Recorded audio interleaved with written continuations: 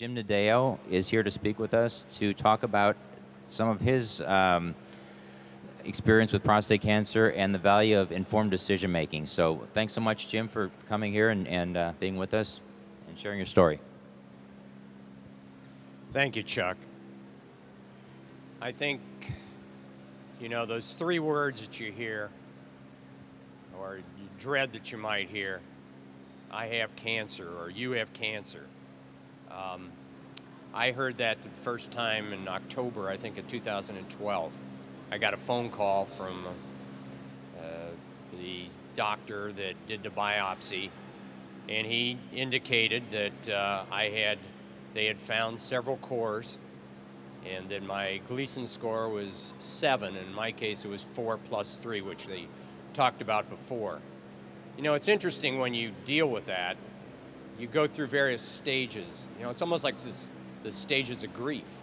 The first thing you do is denial. It can't be me. I had no family members, anyone who had prostate cancer.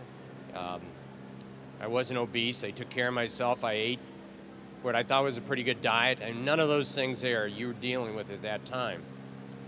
From there, you kind of shift in, and you go to the next stage, and mine was anger.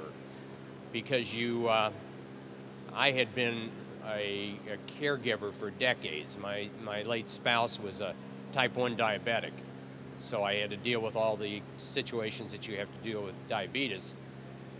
And then here I was by myself trying to deal with prostate cancer and determine what I had to treat or to do. You eventually from that you go into, well, in my case, I think there was the level of depression. I didn't want anyone else to know that I had cancer. I didn't discuss it with anybody. I didn't want to let them know or deal with that. But that eventually shifted, and I think in that case it was after my first meeting with a doctor or one of the surgeons, and his statement was, well, if you don't do anything, you'll be a dead man in 3 to 5 years. So you reach acceptance, and you then forward on to try to treat it however that might be. Now, I was fortunate. I had a radical prostatectomy the day after Christmas in 2012, made for a great holiday. And I have not experienced an increase in my PSA. Things are normal, and it's been 4 years. You never know whether that will come later or what you're going to experience. And you're right, your way of life is different. You have to deal with the side effects. I guess in looking at it, they asked me, well, what advice would you give someone? And I know a number of those things already have been presented here, but I think some of them are important. I think the one thing I would do is be prepared. This, unlike a lot of treatments or diseases that you might deal with, most of the doctors that I dealt with, first thing they say is, it's your decision. And I'm going, well, they just had listed 6 or 7 different types of things that you can do. Different types of radiation, surgery, active surveillance. How do I decide what is the best to do? I think if you're prepared, and Us Too is great for this because they have a lot of materials that a man can look at and kind of teach themselves, or at least get up to that level. I didn't have the advantage of having that support group at that time. I was fortunate to have a group, or not a group, but I went to the University of Michigan for my biopsy, and they had reading materials. And I found a book that was done by a urologist who had prostate cancer. And he talked about all the options and the pros and cons of each one. I took notes, and I went in very enthusiastic, hoping that I would work with this first surgeon I would deal with, and he could answer all my questions. Problem I had with him was he didn't like his patients to ask questions. So we quickly had a meeting of the minds that I wouldn't go to him. And I know somebody mentioned that you can go to multiple or you can get second or third opinions. In my case, I went to 3 surgeons and 2 radiologists. One thing you'll find, and this, I don't know this is a general rule, but I found it in my case, is that all of them think that their treatment is the best that you can possibly get, and they are the best ones to do that treatment. Well, how do you evaluate that when they're all telling you that this is what you should do?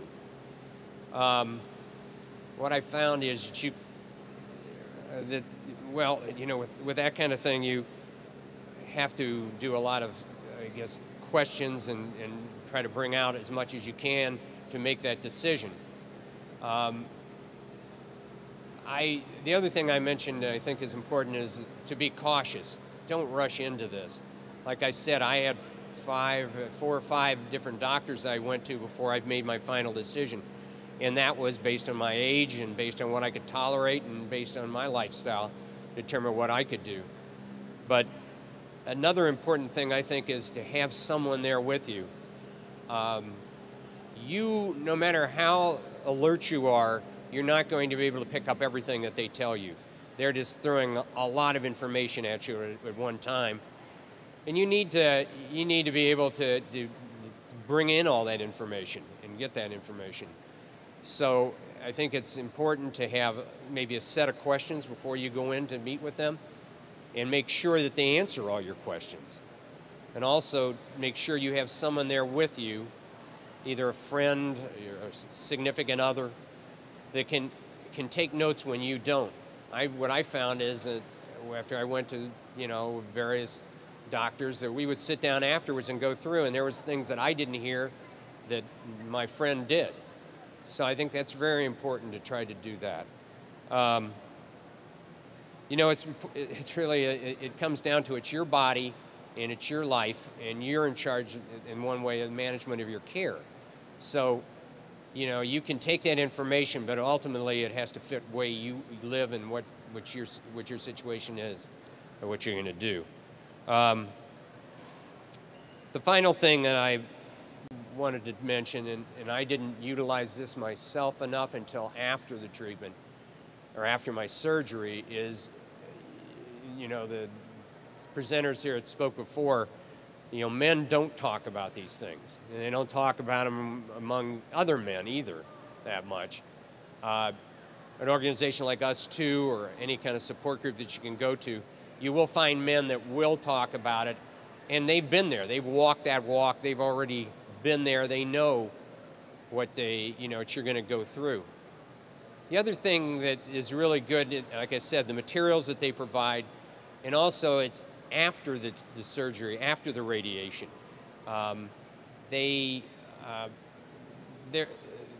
thing that I found with most of the healthcare professionals I dealt with is they were very positive about their treatment and how it's going to cure you, but they understate the side effects.